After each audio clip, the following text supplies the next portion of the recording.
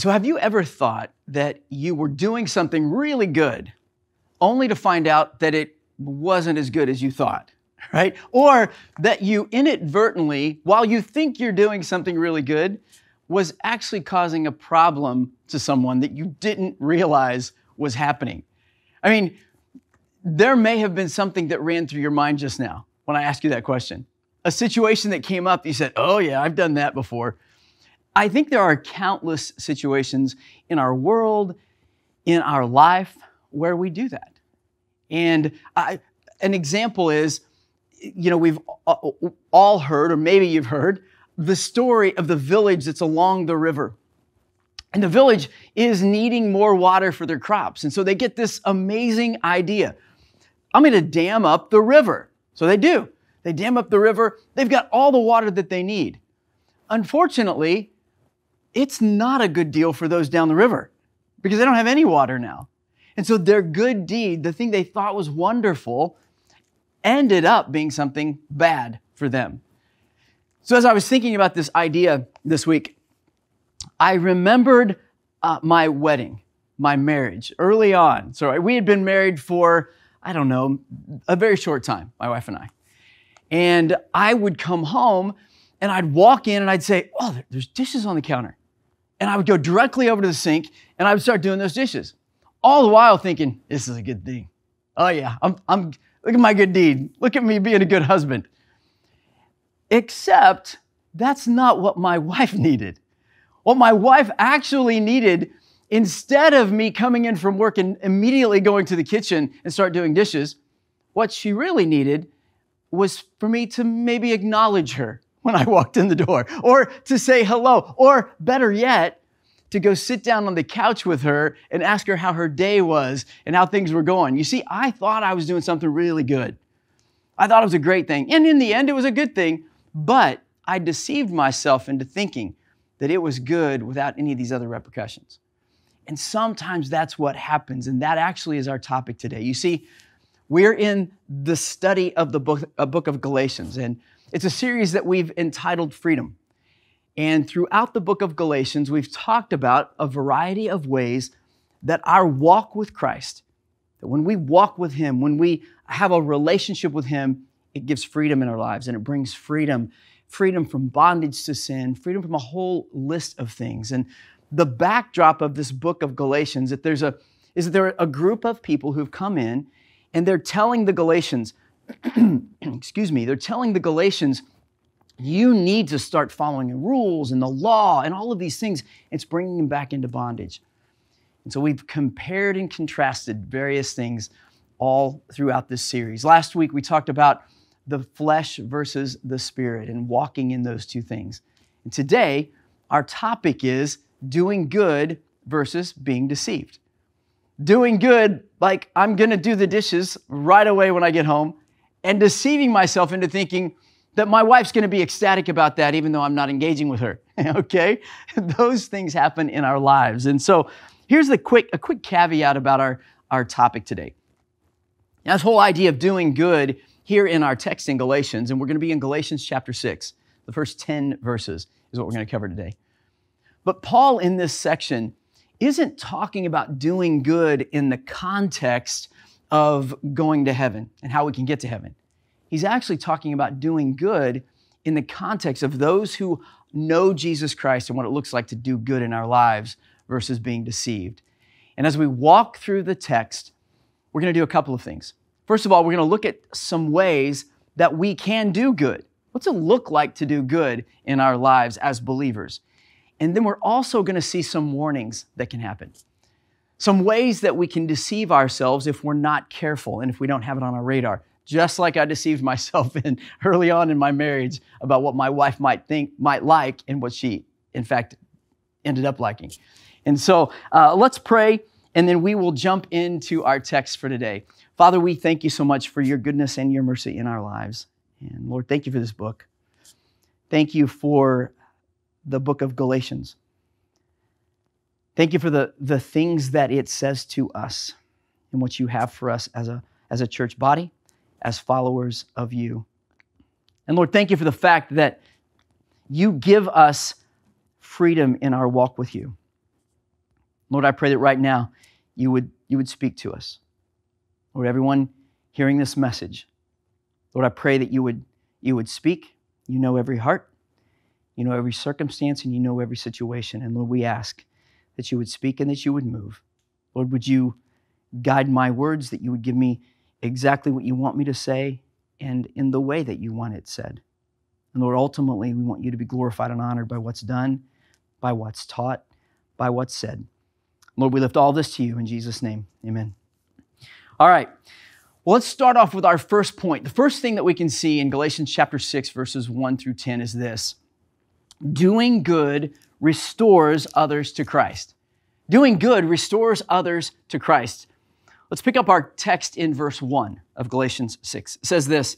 Paul starts off and he says, "Brethren, if a man is overtaken in any trespass," so if a man is overtaken in a sin, and by the way, that term, brethren, that greeting, you'll see it a variety of times throughout the book of Galatians.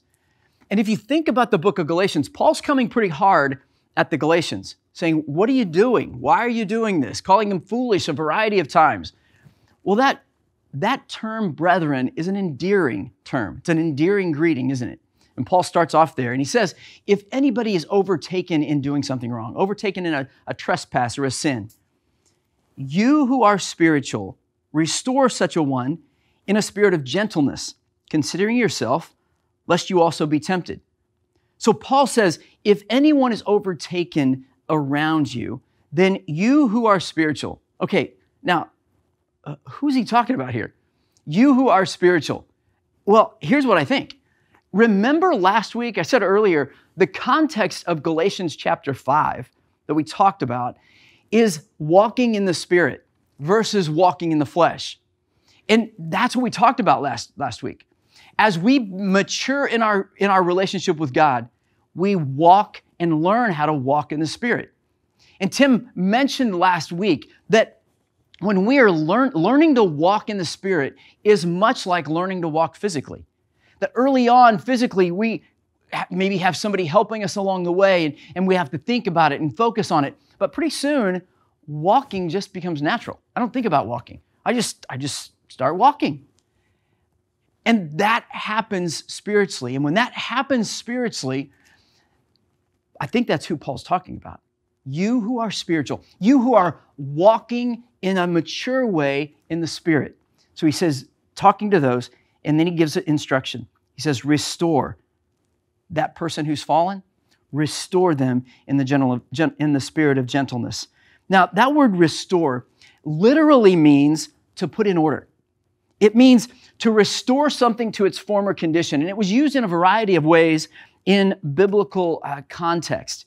It was sometimes used in the context of mending fish nets. You know, fish nets, you're pulling the fish in, they tear. And it was used, the restore word was used in that context. It was also used in a medical context in Greek society. And it was used to talk about the idea of setting a fractured or dislocated bone. It's restoring something to the way it used to be. And Paul says, those who are walking with the Spirit, you look around, and those who are fallen, who find themselves in a trespass or in a sin, restore those, bring them back, correct them back. But then he says, do it in a specific way. He says, do it in the spirit of gentleness. Now, what's the opposite of that? The opposite of the spirit of gentleness is a spirit of harshness, a spirit of judgmental. And many have experienced that, haven't we?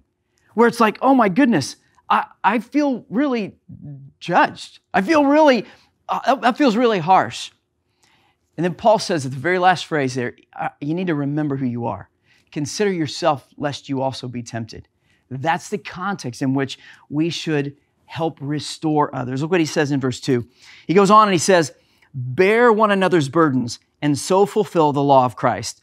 Now that idea of bear means to endure something. We even use that context today. Like, oh, I'm going to grin and bear it, right? I'm going to endure this until it's over. But the word used for burdens there is this idea of a heavy weight or a stone that someone is carrying or required to carry for a very long time or a very long distance. That's the burden that Paul's talking about. And he said, look around, and those who are carrying these very heavy burdens, help them bear it. Bear one another's burdens. You see, a piece of doing good is also bearing the burdens of other people.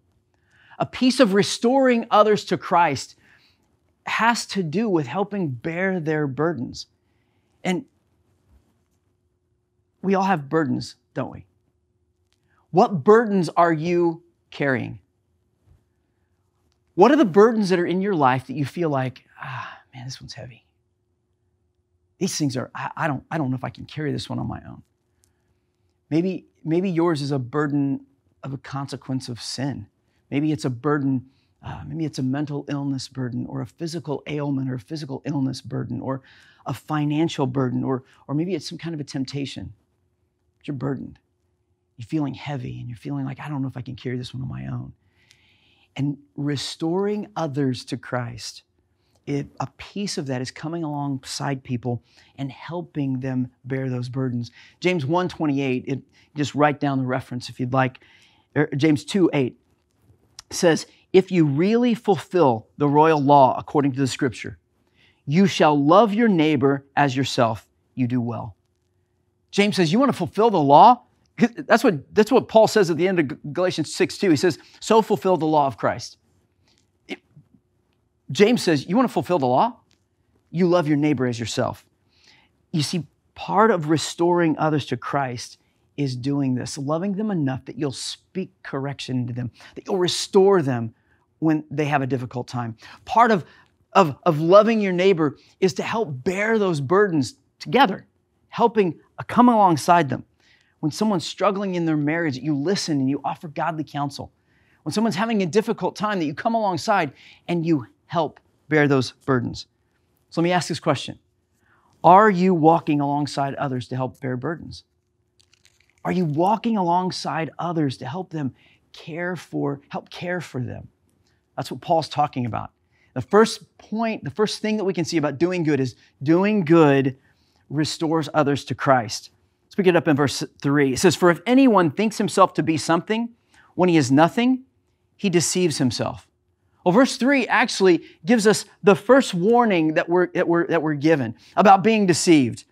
And here's the warning. God's warning to us in this context is, do not think we're better than others. Don't think we're better than other people. He says, if anyone thinks himself to be something when he's nothing, he deceives himself. You see, sometimes we think we're something when we're really not. We're not really all that. That's the warning that Paul gives here in verse 3. You know, Jesus had a similar warning back in the book of Luke. Luke chapter 6, verses 41 to 42. Listen to what Jesus said. He said, and why do you look at the speck in your brother's eye, but do not perceive the plank in your own eye? Or how can you say to your brother, brother, let me remove the speck that's in your eye, when you yourself do not see the plank that's in your own eye? Hypocrite. First, remove the plank from your own eye, and then you'll see clearly to remove the speck that's in your brother's eye. Jesus says, he's speaking to the religious leaders of the day, the religious leaders of Israel. He says, you guys have a plank in your own eye. You're wanting to take care of this minor thing in someone else's life, bearing a burden.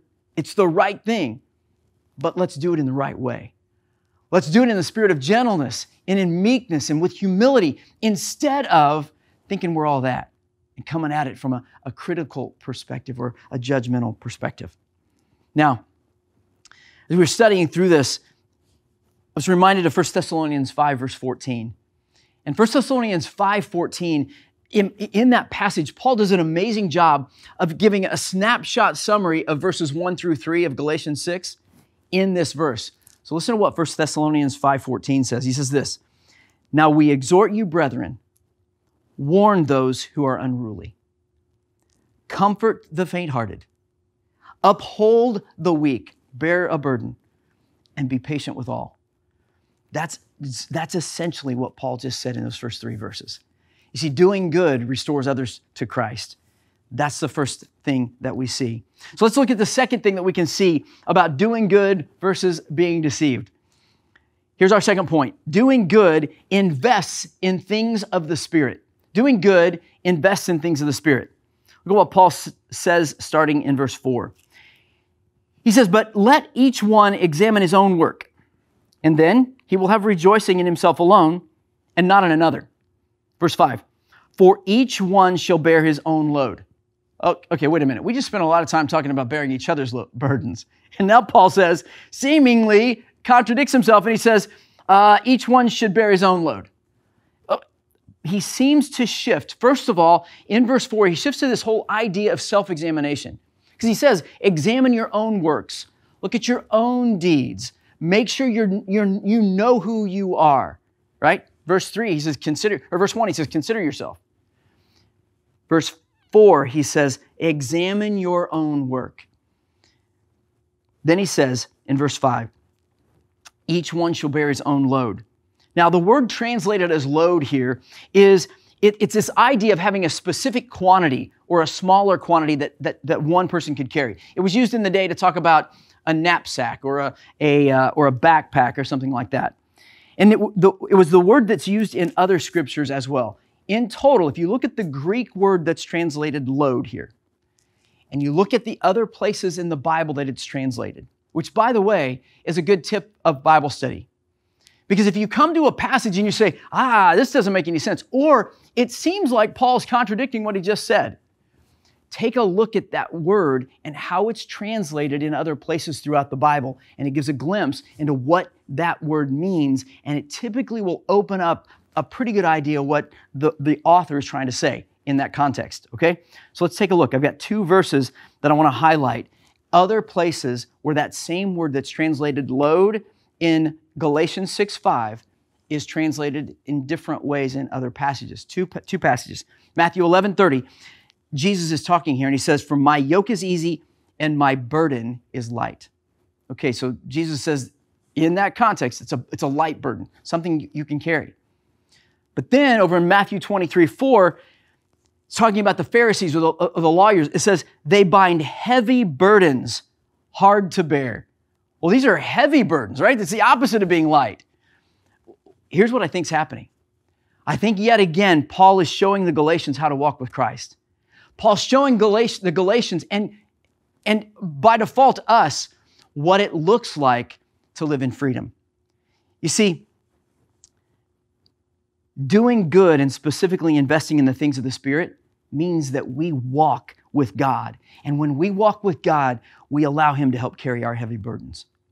It's not that the burdens go away. It's that the burdens we're being helped to carry those burdens. Jesus is carrying those. The thing that makes it so that we can bear those burdens is that Jesus helps carry those loads.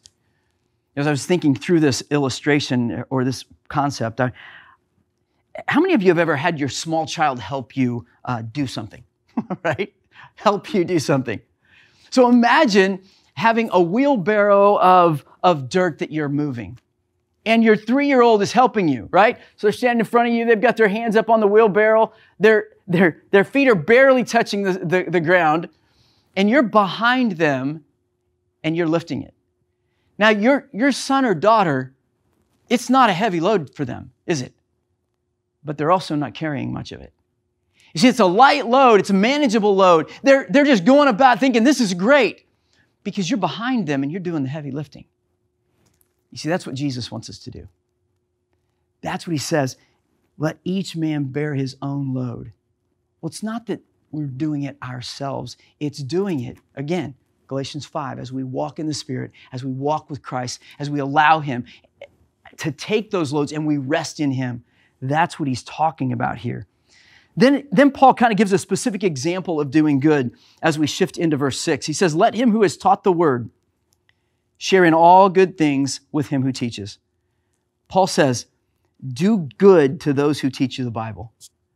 Do good to those who are investing in the things of the Spirit in your life. That person that's discipling you, your small group leader, the person in your class that's teaching the Word of God. Anyone who teaches you the Bible, Paul says, do good to them. Share in all good things. Do things that are valuable and good for them and to them. Now, Paul's making a couple of assumptions here. Number one, he's making the assumption that we're learning the Bible. one. And number two, he's making the assumption that we're teaching others the Bible. It's a similar encouragement that he gives in 2 Timothy 2:2. It's a verse that may be familiar to you. Paul says in 2 Timothy 2:2, "And the things that you've heard from me among many witnesses, commit these to faithful men who will be able to teach others also." You see, doing good is investing in the things of the Spirit. And the things of the Spirit involve not only helping bear our own burden as we walk with Christ, but the things of the Spirit involve teaching others the Word of God. Teaching the Bible to other people. So the question is this: who are you teaching the Word of God to these days? Who are you teaching? Are you learning the Word of God these days? And then finally, are you thankful in that? Are you grateful for that learning, for that teaching? And have you communicated that to the person that's teaching you? That's what Paul's saying. You see, when we teach God's Word, others are restored to Christ, which, by the way, ties back to the first point we talked about, doesn't it? All right. So Paul goes on then in verses 7 and 8, and he addresses this warning, the warning that we're talking about. And here's the warning in this context. Okay, doing good is investing in the things of the Spirit. But the warning is this: don't forget we'll reap what we sow. Don't forget we'll reap what we sow. Galatians 6 verse 7, Paul says, "Do not be deceived, God is not mocked. For whatever a man sows, that he will also reap." Verse 8, "For he who sows to his flesh will of the flesh reap corruption, but he who sows to the Spirit will of the Spirit reap life everlasting." Paul says, we will reap what we sow. Those things that we do are going to come back to us. We will reap what we sow. You know, if we reap those things of the flesh, Paul says, you're going to sow corruption. Those things that we talked about last week about walking in the flesh, when those things are mark our life, we can expect there's going to be corruption, there's going to be devastation, there's going to be difficult times that come. But Paul says if we sow to the Spirit, you know what we're going to reap? We're going to reap life, everlasting life. Life ensues when we walk in the Spirit and when we sow to the Spirit. So if we want to do good, invest in the things of the Spirit. Okay, now let's talk for a minute about what does it take to do good. I mean, what's even required to do good? I think we see this in verses 9 and 10 as we finish out the text. Here's our point. Doing good requires God's perspective.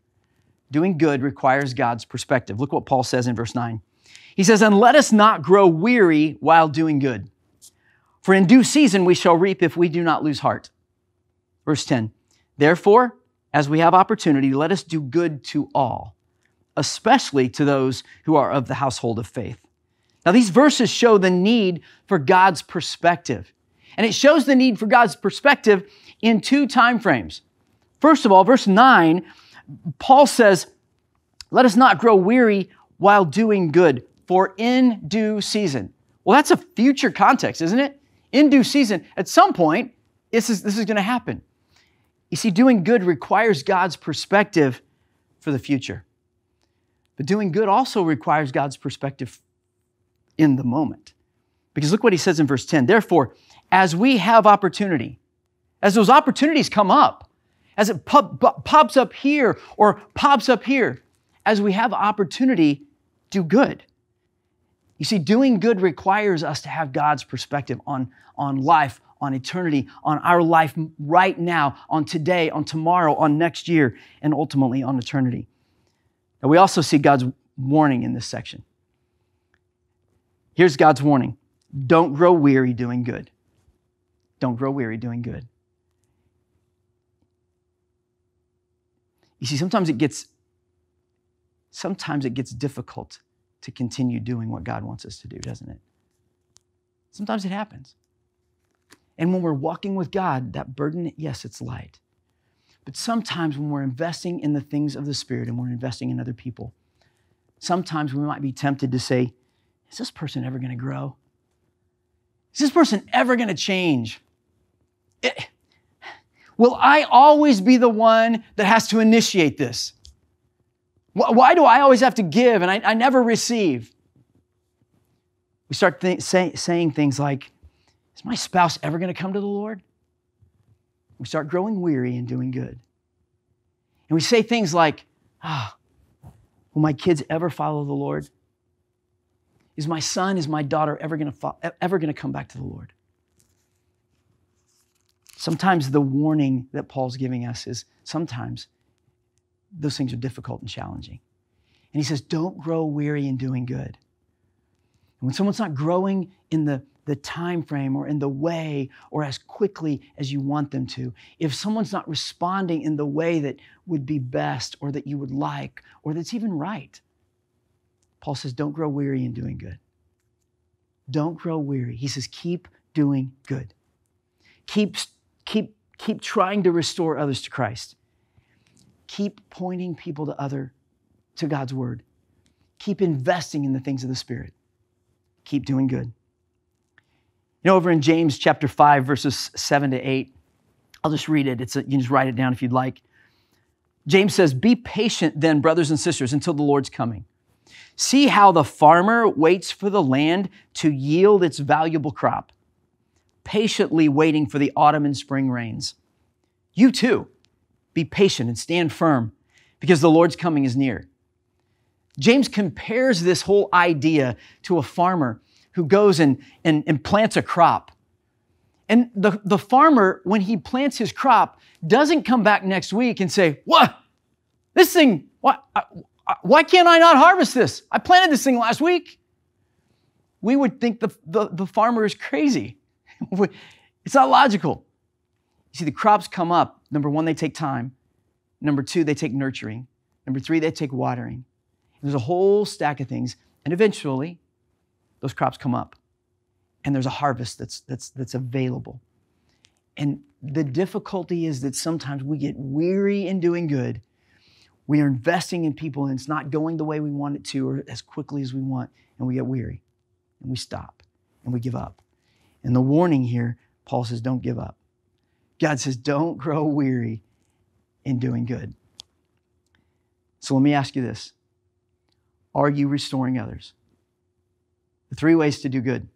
Are you restoring others? Are you bearing the burdens of others? And are you doing it in a way that's with gentleness, in a way that pulls them in and says, you know what, I'm going to come alongside you. I want to restore you back to walking with Christ. Are you investing in the things of the Spirit? Are you resting in Jesus and allowing Him to make your loads light? Whatever your burdens are. And we all have them. But are you walking with Him and saying, Jesus, I can't carry this one, but I need you to come alongside me, just like we come alongside that child with the wheelbarrow and we pick it up. And it's like, oh, this is light. Are you teaching the Word of God? Are you being taught the Word of God? And are you grateful to those who are investing in you? And finally, do you have God's perspective? Do you have God's perspective on doing good? Do you have His perspective for the future? Do you have His perspective for today? That you say, I'm going to keep doing what God called me to do. I'm going to keep doing what He asked me to do. And guys, here's the reality. There's a freedom in that. There's a freedom in it because the results are not ours. Ours is only to say, God, I'll do exactly what you want me to do. And I'll keep doing good. And the results are yours. Just like that farmer plants that seed. But he doesn't control the results. He just comes back and he keeps cultivating it. That's what God calls us to do. Let's pray. Father, thank you so much for your goodness and your graciousness in our lives. And Lord, thank you again for this book.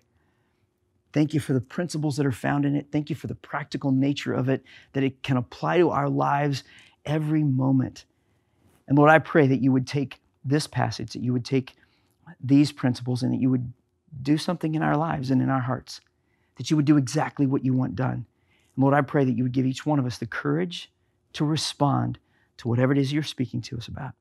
Lord, we lift all this to you in Jesus' name. Amen.